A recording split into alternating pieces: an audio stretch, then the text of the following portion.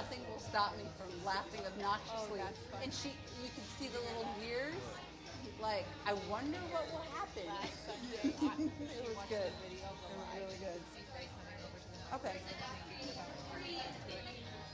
Hey, Faye, you gonna sit on my lap? So people can find Mommy's lap. Start posting and all of that. Here, we can scoot down a little bit. So is that awkward last 30 seconds? Like, what do we do now? Yeah, it is very strange. So, I don't like staring at the camera. Yeah, like right now it's real quiet. Nobody knows, like, why are they so quiet? Elston Family Church is not known for quiet. Period. At all. Oh, it's live? Really? Oh, I love it. All right. Well, we'll go ahead and get started because people are still probably finding us on Facebook. Good morning, Elston Family Church in the house. Good morning, Elston Family Church on Facebook Live. It is great to be here on kind of a toasty morning. It's been freezing cold until yesterday, and now it's a whole different thing. Just working through a few technical issues, and we are good. God's in the house this morning. So I just want to take a minute and welcome each and every one of you for joining us this morning. You know, it's a whole different way to sort of do church in these days. And so with your questions, any of that, please touch base with us and pray for us. To announce right away. Oh, yes. So Elston Family Church on Facebook. There's also Celebrate Recovery, Elston Family Church on Facebook. Those are some places you can check out for information of what's going on here. The Deep is meeting now here at church. So students, parents, if you need to connect with Reagan, please do so. 6 to 8 like normal, or 6 to 7:30. So please join us on Wednesdays. I know the prayer team is starting to come back together. And we're going to talk a lot about prayer this morning. And so if you have prayer requests this morning, feel free to comment those. Say good morning. Let us know where you're watching us from. And we'll kind of go from there. So I'm going to hand this off to Pastor Andy. All right, here we go. Let's stand up this morning, those of you who are in the building, and let's worship. This morning, we don't always tie themes together, but sometimes we do, sometimes we don't, in terms of really strong current of worship tying into the part of preaching and teaching. But one of the things that I love to do in our worship is I like to talk about God's goodness. I like to talk about how good He is and what He's done and who He is and what all He's able to do. And so just want to encourage you this morning in that's just kind of where we're going to be, that He's all things. He's good, He's faithful, He's true. He's the way maker, He's the miracle worker. He turns graves into gardens. He's our healer. And so let's just celebrate that this morning. Amen?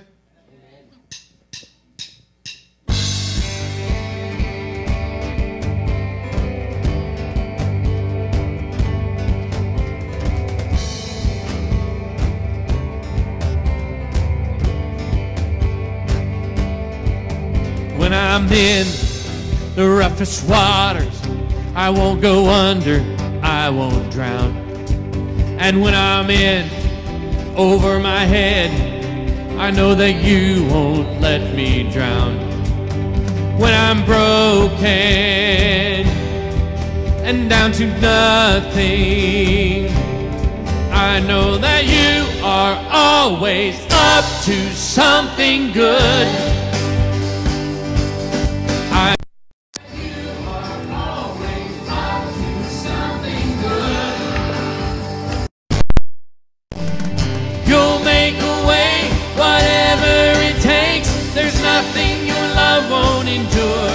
I know that You are always up to something good.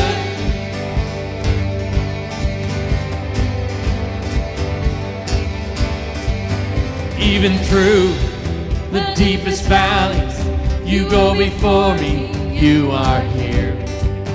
For I know You'll never leave me, Your love surrounds me, I won't fear.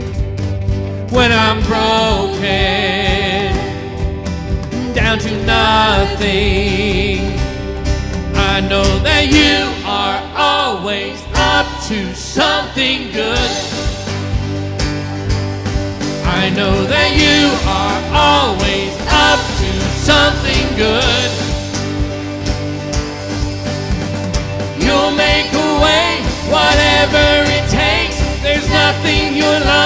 won't endure.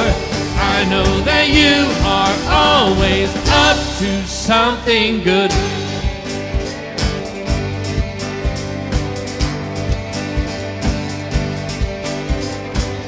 The darkest night, you are on my side. You are always faithful. Through my fear and doubt, you will lead me out. You are always able. Through the darkest night, you are on my side. You are always faithful. Through my fear and doubt, you will lead me out. You are always able, you're faithful. I know that you are always up to something good. I know that you are always up to something good. You'll make a way.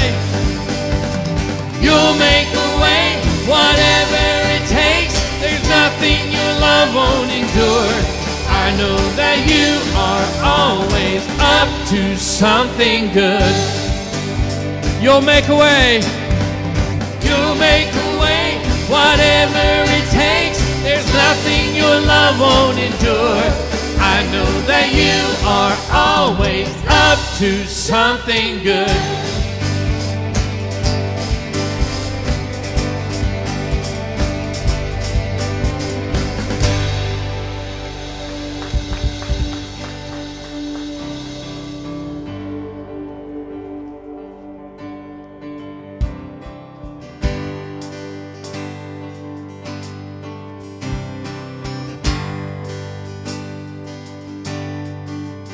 Oh, there's nothing better than you. Oh, there's nothing better than you, Lord. There's nothing, nothing is better than you.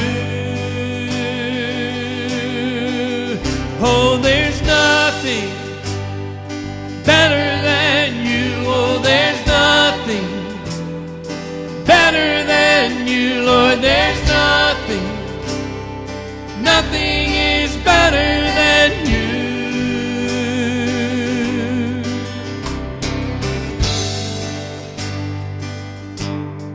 I searched the world,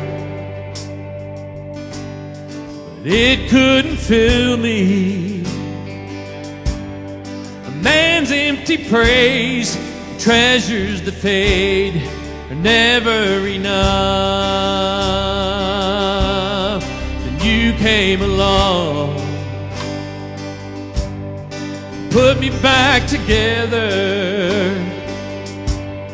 and every desire is now satisfied here in your love.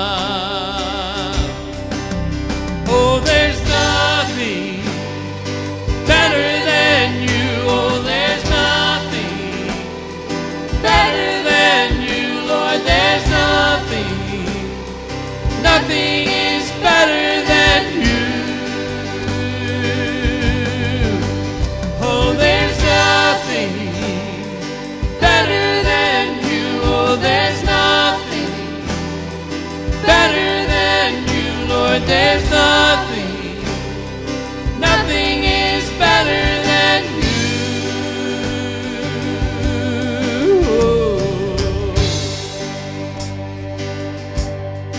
I'm not afraid to show you my weakness, my failures and flaws. Lord, you've seen them all. You still call me friend. 'Cause the God of the mountains is the God of the valley. There's not a place your mercy and grace will find me again. Oh, there's nothing better than you. Oh, there's nothing better than you, Lord. There's nothing, nothing is better than you. nothing, oh, there's nothing better than you. Oh, there's nothing better than you, Lord. There's nothing, nothing is better than you.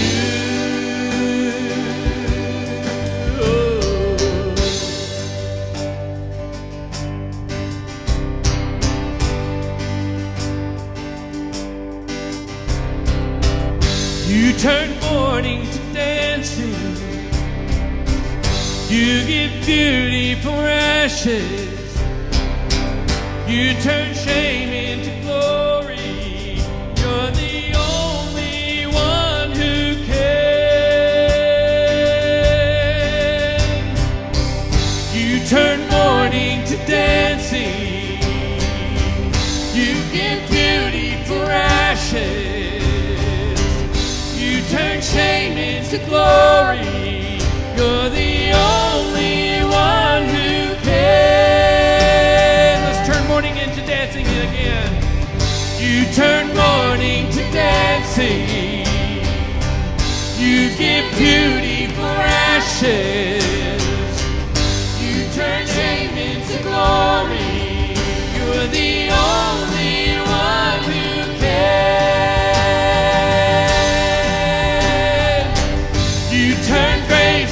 Gardens. You turn bones into armies. You turn seas into highways. You're the only one who can. You turn graves into gardens. You turn bones into armies. You turn seas into highways. You're the only one who can.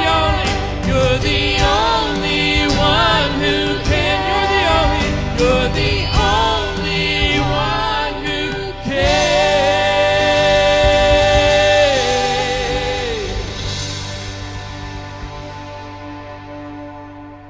Oh, there's nothing better than you. There's nothing better than you, Lord. There's nothing, nothing is better than you. Oh, there's nothing better than you. Oh, there's nothing better than you, Lord. There's nothing, nothing is better than you.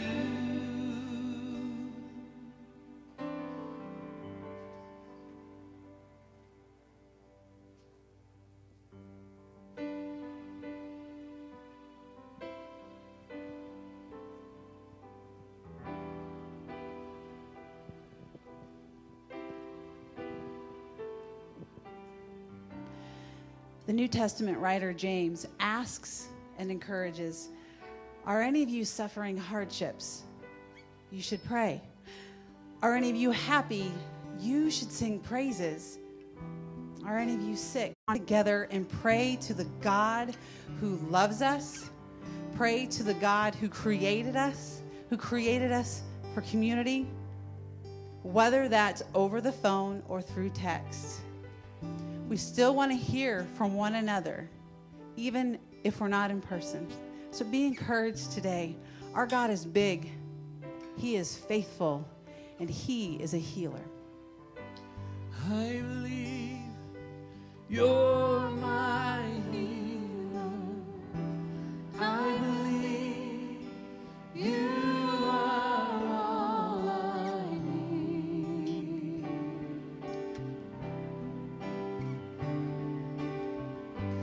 I believe you're my portion. I believe more than enough for me.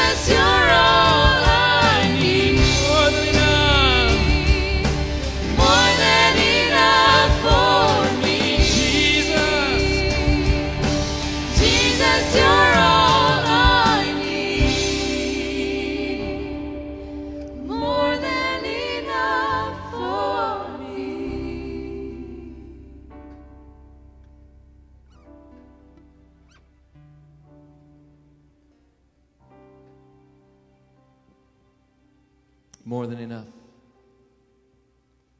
Because you're the way maker and the miracle worker, the promise keeper and the light in the darkness. Turn ashes into bodies. Turn our mourning into dancing. You turn graves into gardens. You're the great I am, the God who can.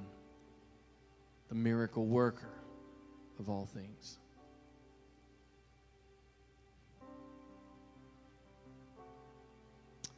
Father, as we have been spending time just talking about your goodness and how you're always up to something good, even when we can't see it and feel it.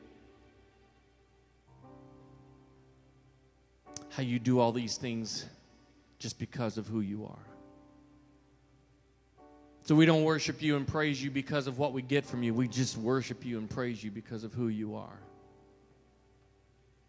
Not a result of your goodness and your faithfulness to your people and those that you love and care for. You do good things. So this morning we just want to put an exclamation point on the fact that you are a healer of emotions and spiritual walk, and everything that we need, it's all found in you. We thank you and we praise you.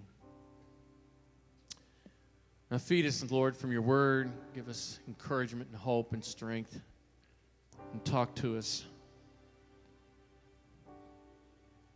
And let us know, Father, how we can, as a result of hearing your word, be doers. We pray this in Jesus' name. Amen. Those of you in the building, you can be seated. Those of you at home, I'm assuming we made connection. You can be seated too, or you can stand up, or whatever you want to do, I guess. So good morning, Elston Family Church, part 2. Whoa. Good morning, Elston Family Church, part 2. Good morning. Jeez, all the 50 and over rocked the house. You guys are sitting here like, yee, yee, yee. All right, well, it's good to see you. It's good to have another day where we can gather together and kind of be in a live setting. This is Memorial Weekend. Memorial Day is tomorrow. And all of you know what Memorial Day is all about. It's a holiday observed on the last Monday of May, honoring men and women who have died while serving in the military. And I just want to pause and just take a moment to just reflect on that, to just pray for those whose families have been impacted by the loss of those who served in military. And some of you, even in this house, have served. And I mean, again, I can't express enough my gratitude and gratefulness for the freedom that we walk in because of your service. And freedom comes with a price. It always comes with shed blood, unfortunately. But Jesus showed that on the cross, that for us to have true freedom, blood had to be spilled out. So I just want to pray for those families and just pray for this time and just encourage those who have families who have been impacted by loss in this time, in this season. Father, we thank you for Memorial Day. We thank you for the Memorial Weekend event and just that holiday that we just take some time and we gather as families and we do lots of things that are fun and cookouts and all that kind of stuff. But God, we wouldn't be able to do a lot of stuff if it wasn't for those who've served faithfully through the years and who gave their lives and shed blood all across the world on various soils so that we could be free today. Sometimes we take our freedom for granted. Forgive us for that. Today we thank you and we bless those families who've been impacted by loss through the years. Pray your special blessing on maybe widows and maybe those who've lost a mom or dad or an uncle or a son in times past. As we, again, part into your word, Lord, bring light to the darkness and show us the way that you want us to go. And we pray this in your name. Amen. So we're going to finish up the book of James this morning. We're in chapter 5, and so I think we're going to have maybe it on the back screen. And if you have a Bible app and it requires Wi-Fi, so sorry if you can't pull it up because we've got to have the Wi-Fi dedicated. But I think we have it on the back here. Those of you at home who are watching maybe you can tune into your phone or tablet or your hard copy as well. We're in chapter 5. We're going to start in verse 1. And so James, what he's done, I mean, it sounds kind of bold that we're going to go through this chapter 5 really quickly, but what's happening is James has done what most, I would say, probably good speakers would do, and that is that you tell them what you're going to say, and then you say it, and then you tell them again what you've said. That's kind of that recycling of information. And so I don't know if James did this all in one setting, all 5 chapters that we now read, but certainly there's this reoccurring of themes that come throughout. And so he's coming back, and he's doing some punch list things, so to speak. And so right here, right off the bat, a warning to the rich. Look here, you rich people, weep and groan with anguish because of the terrible troubles ahead of you. Great intro message line, right? You know, got the crowd all enjoying everything that they're hearing. James has never minced words in this book, and he's not starting today. And again, a lot of this is just about a lot of warnings and a lot of exhortation for the first generation of Christians whom he's speaking to. Your wealth is rotting away, and your fine clothes are moth-eaten. Your gold and silver are corroded. The very wealth that you were counting on will eat away your flesh like fire. Ouch. This corroded treasure you have hoarded will testify against you on the day of judgment. For listen, hear the cries of the field workers whom you've cheated on their day for pay. The cries of those who harvest your fields have reached the ears of the Lord of the heaven's armies. You have spent your years on earth in luxury, satisfying your every desire. You have fattened yourselves on the day for the day of slaughter. You have condemned and killed innocent people who do not resist you. And we're not far from that even in our day. Patience and endurance. Verse 7, dear brothers and sisters, be patient as you wait for the Lord's return. Consider the farmers who patiently wait for the rains in the fall and in the spring. They eagerly look for the valuable harvest to ripen. You too must be patient. Take courage, for the coming of the Lord is near. Don't grumble about each other, brothers and sisters, or you'll be judged. For look, the judge is standing at the door. For examples of patience and suffering, dear brothers and sisters, look at the prophets who spoke in the name of the Lord. We give great honor to those who endure under suffering. For instance, you know about Job, a man of great endurance. You see how the Lord was kind to him at the end, for the Lord is full of tenderness and mercy. But most of all, my brothers and sisters, never take an oath by heaven or earth or anything else. Just say a simple yes or no so that you will not sin and be condemned. We walked through verses 13 and the following, and he just refers to, in verse 17, Elijah was as human as we are, and yet when he prayed earnestly that no rain would fall, none fell for 3.5 years. Then when he prayed again, the sky went down. The sky sent down rain, and the earth began to yield its crops. For the earnest prayer of a righteous person has great power and produces wonderful results. Verse 19, my dear brothers and sisters, if someone is among you wanders away from the truth and is brought back, you can be sure that whoever brings the sinner back from wandering will save that person from death and bring about the forgiveness of many sins. So James is talking to the church, and James starts out with yet another severe tongue lashing, and he's focused in on the rich and those with material and financial means.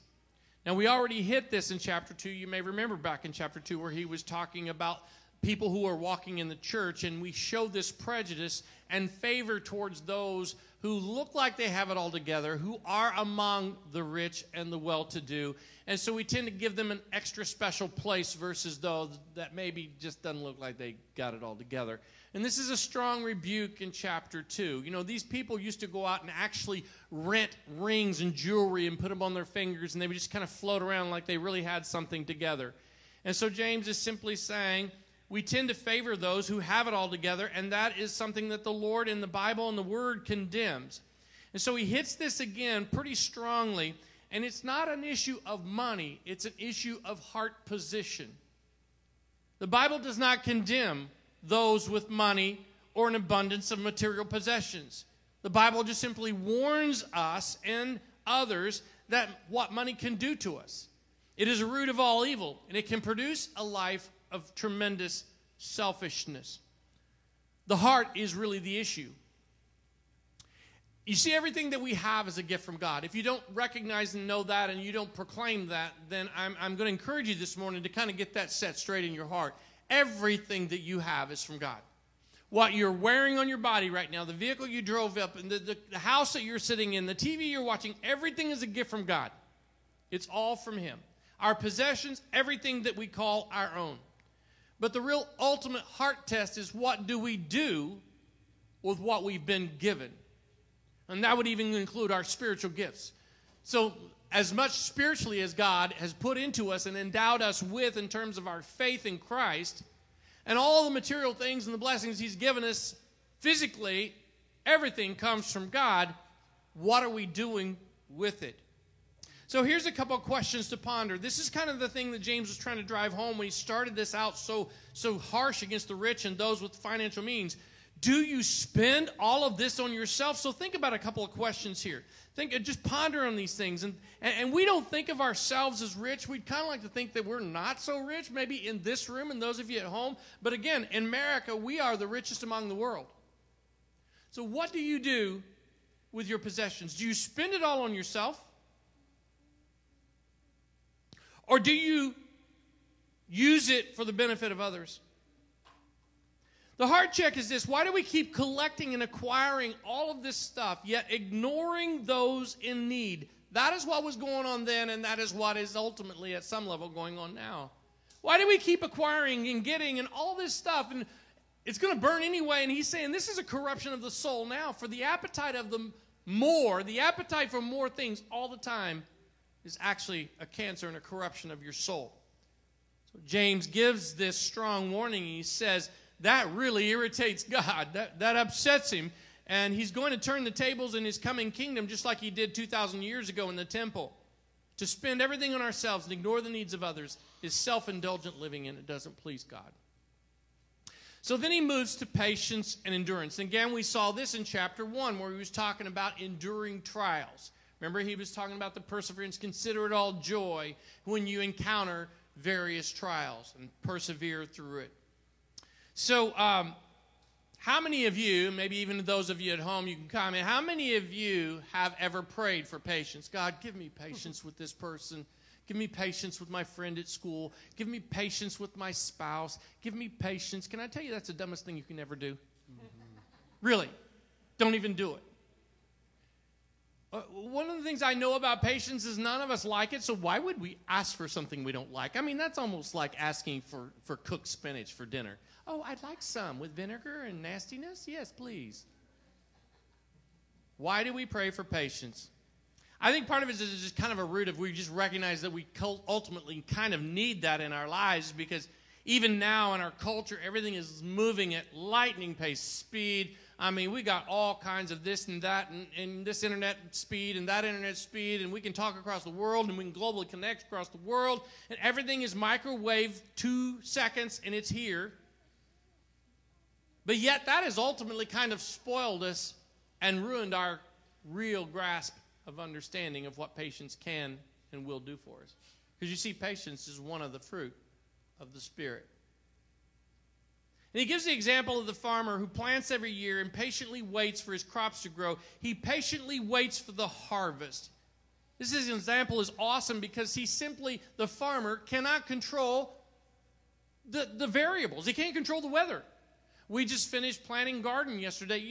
We just put it in the ground, and we have to wait and see what happens. And yeah, we can water it and help during the dry seasons, but most farmers can't do that, so they're going to patiently wait for the rains in the fall and the spring and then they just wait for the crop. I mean, what an amazing example of just step back and let God do it.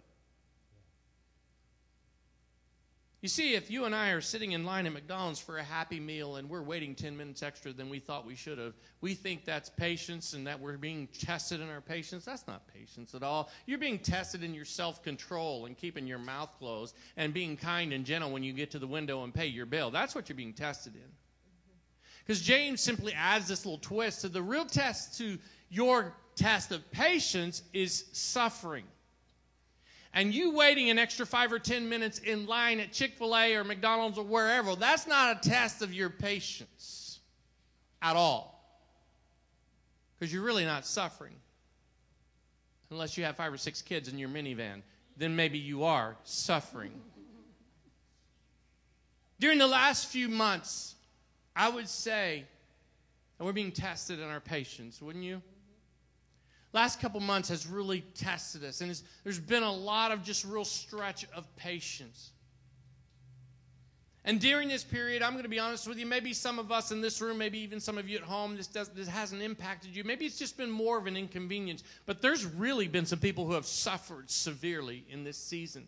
They've suffered financially. They've suffered in terms of loneliness and depression and anxiety and sickness and ultimately some death. I mean, there have been some people, and maybe you are connected to it, and maybe you are even experiencing it, that have really, really suffered. For many of us, it really has been just more of an inconvenience, but there are people who have truly suffered intense suffering. And during this time, I don't know about you, but it kind of feels like God's almost kind of been strangely quiet. That as we've walked through this season of just this weirdness and this anxiety and this heaviness and this just like almost He's there, but He's not there, and He's listening, but He's not listening. It just feels almost as if He's just quiet. And James gives us an instruction, and I want to encourage you in this moment if you have felt like, where is God in all this? He mentions the prophets, and he specifically talks about a guy named Job. You've heard of Job? Have you read his book? Probably should. It's about 40 chapters. It is a lengthy book, but it's a good book. Job. Haven't you heard the expression, he's got the patience of Job? She's got the patience of Job. Where do you think they got that expression? Because Job developed his patience through suffering. He suffered severely. He lost everything. Some of us can maybe relate to that in this season. Some people have literally lost everything. They've lost finances. They've lost life. They've lost health. They've lost. But he got through it. He got through the suffering. And as a result, he had amazing levels of patience. He developed patience because he endured through the suffering. You say, I don't want to suffer. Well, then likely you're not going to learn patience. I don't want to be uncomfortable. Then likely you're not going to learn patience. I want it now. Well, then likely you're never going to have that fruit developed properly in your life through the Holy Spirit. So as I said, James is talking to these first-generation Christians. And so what was happening here is that Jesus had recently ascended to heaven. And so they were just assuming that he's coming back. Like next week, he'll be back. He'll be back. He left, but he's coming back.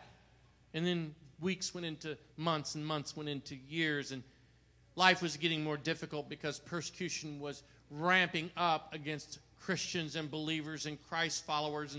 And they weren't just sitting around eating bonbons. I mean, they were suffering. And so James simply said to them, look to Jesus for his imminent return, whether it be today or next week. Just keep your eyes on Jesus. And I want to tell you, church, that's probably the best encouragement I can give you this morning. In the midst of your hardships, in the midst of your suffering, in the midst of difficulties, keep your eyes on Jesus and his imminent return. For he's the author and the finisher of our faith. So as I wrestle and you wrestle through our suffering or the suffering of someone else that we know, here's some things I gleaned from a study on James through Francis Chan. He said, first, just make sure your suffering and our suffering doesn't divide us. In other words, people process differently is what he's ultimately saying. He's saying don't grumble against one another. Don't judge one another. We heard that already last week. We're going to be careful about that in terms of not understanding what's going on in someone else's life. So don't let it divide us. Don't grumble. Number two, we can trust that being patient and persevering and riding it through to the end will result in our being blessed. Chapter 1, verse 12, James said, God blesses those who patiently endure testing. Number three, we can look to others who've suffered and persevered in the past. If they can do it, so can we. That's why he talked about the prophets. That's why he talked about Job. And we've seen others who've gone before us. And when we see the example of someone getting through and ultimately getting through to the other side, it's an encouragement. Amen? Because of Job, number 4, we have good reason to know that when we verbalize our pain and our hurt and our suffering, even though we don't understand it, we get it out because Job kind of went on a rant with God. I don't know if you know that. If you read the book, you know that he kind of mouthed it out and like, God, where are you? And his wife even really, like, you need to curse God and, you know. And so what we can learn from that is it's really okay to hand God a whole bunch of guff, because it's not that you want to just do it to be defiant, but you just simply saying, God, I don't understand this. It's okay to verbalize your pain and your hurt and your misunderstanding and your confusion about your suffering. We see it in the life of Job. If he can handle Job's rant, he can handle yours.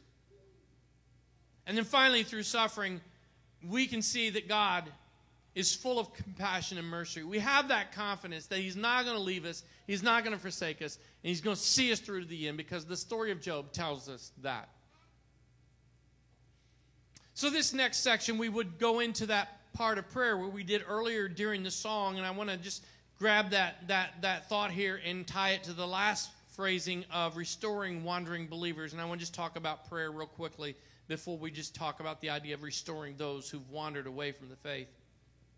You see, God has commanded us to pray. He didn't say, hey, it'd be a good idea, I'd like for you to pray. I mean, it might be kind of fun. But he said in his word, he's commanded us to pray numerous times. Our prayer is a connection to him. He doesn't need us to pray, but it's a connection to him. It's an avenue to him, who is the resource of all things. Everything that he has for us, including our own spiritual growth and maturity, is found through prayer. If we're going to grow and mature, prayer has to be part of that. But here's the hard truth, and I want you to listen very carefully. If you don't hear anything else this morning, hear this. How much we pray is directly tied to how much we need God. Let me say that again. I think that bypassed a few of us. How much we pray is directly related to how much we need God. That sounds harsh. That's not original with me. I found it. It really worked. It's a good thought. It's a good word. It's a good truth. But it's true. Because the opposite of that, our lack of prayer, shows our lack of dependence on him. I can see this in my own life throughout my years of just growing, and that when I am really, really consistent and really intentional about praying and seeking God, I just sense and feel my dependence just gravitating towards him so intently. It's like I can't go without him. I can't go another minute if I don't talk to him. I can't go another day if I don't connect with him. But I can also see that other side where I've been in a life of kind of leaning into what I know and, oh, I don't have time to pray today and I'm all good. And then all of a sudden, my life is being shipwrecked, and it's because I have not been dependent upon him. And when I don't walk in a time and place of prayer and connection, it shows up. That's why James said to us, so humble yourselves before God and resist the devil. He'll flee. Come close to God, and he'll come close to you. And I think a lot of times our lack of praying is just not walking in humility and submitting before the Almighty God. We just think we got this. You see, the devil never wants you to pray. He could care less if you ever utter your first words off your lips. But God longs for it. And again, it's not because he needs it. He longs for it. Desires it. It's relational. James is telling these first generation Christians, and he's telling us as well, to get through the hardships, to get through these difficult places, to get through your suffering, to walk through and develop the spirit and the fruit of patience as you suffer along. Pray, pray, and pray some more. Prayer is the avenue to find God's grace for forgiveness of your sins. Don't ever forget that. Prayer is the avenue for your salvation to come to your heart. Through prayers of faith, people are delivered and set free from bondage and sin. Through the power of prayer, lives are changed. And when the community of believers of faith come together in Jesus' name and pray, amazing and powerful and awesome things happen. Because again, the earnest prayer of a righteous person has great power and produces great results. Not a perfect person, but a person who has come rightly related to the Father through Jesus Christ. One of the things that's really challenging right now is, again, in this era and time that we're living with social distancing and lack of connection and lack of physical contact, On a typical Sunday morning like this, I might have had our church come together, have our elders come up, our leaders come up, and we would pray for you and anoint you with oil and just say, what's your need and what's the hardship, and do you need physical healing? Do you need emotional healing? And again, this is not about believing that somehow we have some special power. It's just Scripture. The Scripture teaches, as James says, do this, and prayers are answered through faith in God who can.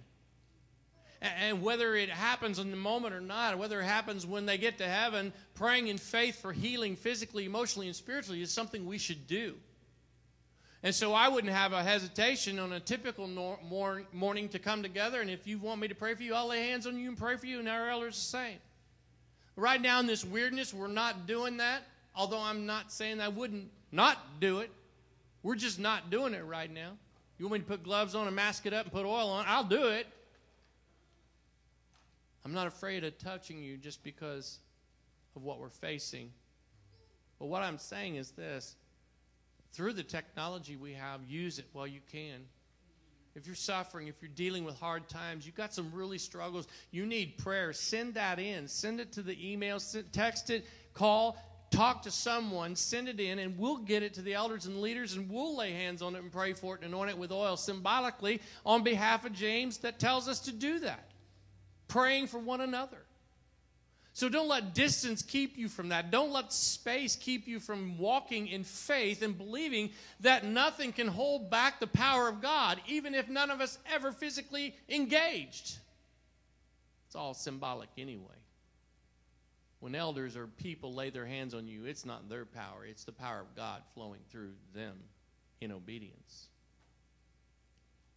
So if you were here last week, maybe you remember from last week, I gave you some things to think about, the one another's. Anybody remember? One another's? How many of you listened last week and heard that part? How many of you heard that? Only one person in the building. Thank you. How about you out there? 3, 4? Okay, praise the Lord. We got a winner. One another's. I gave you some things to think about. I urged you last week in this list that I verbally gave. I didn't physically give it to you. I verbally gave it to you. Just things from Scripture. There's over 100 one another's in Scripture. So this is part 2. So last week you missed it. This is part 2. You can engage this week, okay? Yep. Love one another. Live in harmony with one another. Build one another up. Admonish one another. Care for one another. Serve one another. Bear one another's burdens. Forgive one another. Be patient with one another. Be kind and compassionate to one another. Speak to one another with psalms and hymns and spiritual songs. Consider others better than yourself. Bear with one another. Comfort one another. Encourage one another. Show hospitality to one another. Pray for one another. James 5:16, what we've just been talking about. Absolutely. As we talk about these things, what's one of the best ways that you can do all of those things? Certainly by praying for one another. But let me tell you this, when you genuinely go before the Father and you pray for someone, I'm going to suggest that the Holy Spirit would prompt you, if you're praying genuinely and in faith, He's going to prompt you to do something more than just pray. Because here's why. Because James said, this is another Jamism we picked up in all this study, is that faith without works is dead. So a prayer in faith that has no action is nothing. And so men and people in the room here and people at home, men, if we tell our wives we love her for 40 years, but we don't put it in action, we got a bad case going on. We say I love you, but we don't do something with the love, because love's a verb. Those of you several years ago in GLS, we got a guy named Bob Goff who wrote a book, Love Does. Love does. Love does.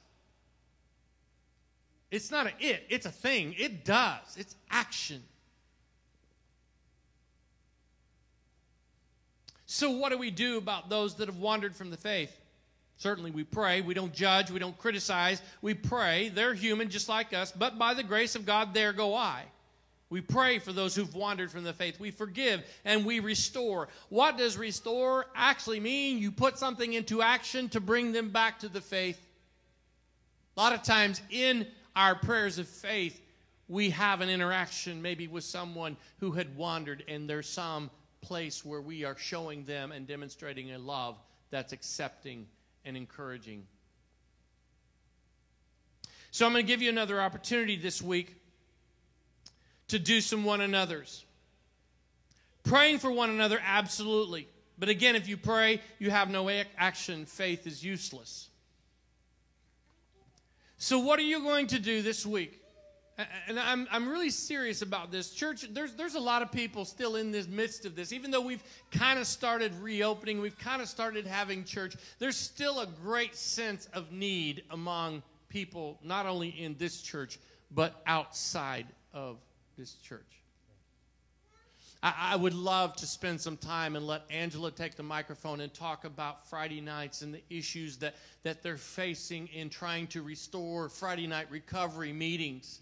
There is such a desperate need out there for recovery meetings to get reinstituted because people are struggling with emotions and suicidal thoughts and all of that kind of stuff. There's such a desperate need for the church to be in action doing something.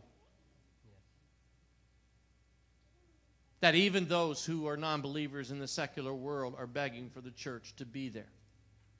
We have tremendous opportunity to put love, the love of Christ, into action. So yes, pray for your church family. You want a list? I'll give you a list. You can go down the list, go Monday through Friday, pray for them every day.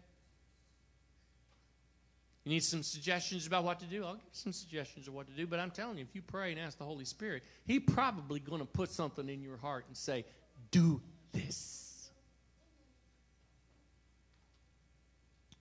So as we close out, again, those of you at home, email, text, call, get in touch with somebody. If you have a desperate need for prayer, we will put it in a place where we can do something here in our homes. Leaders can look at it and pray for it, and we can lay hands on it symbolically, pray for it. Don't hesitate just because there's space. Don't let the space keep you isolated. Let's close in prayer. And I'm going to ask our church family here in the building to stand up. And if you will, as you stand up, would you just do me a favor, those of you who are here this morning, just kind of extend hands in faith towards needs that you know nothing about. I mean, you don't know the needs. But I'm telling you, I know Angela does, I know I do. I come in contact with people all the time who are absolutely at their end in many ways. And again, a lot of this for us has just kind of been an inconvenient thing. It's like Happy Meal being 5 minutes late because we didn't get through the line quick enough. There are people who are really, really suffering. In church, we need to be a part of that solution and leaving it with the God who can, the great I am. Amen? Father, here we are. We're gathered together in your name. Your word tells us that when we gather in the name of Jesus, you are in our midst. And we know that time and space and buildings don't separate us and keep us from the power of your Holy Spirit. So we pray. There are many needs out there, some of which we know nothing about. But you know every hardship. You know every struggle. You know every lonely place. You know every hurting place, every painful place. You know those that have suffered physical loss, emotional loss, financial loss, and some even loss of life and the impact on their families. God, we pray. We lift them to you. Elders and leaders of this church, we come together. We symbolically just pray and ask for your divine work in the lives of those who are crying out to you. You hear the cry of the desperate and needy.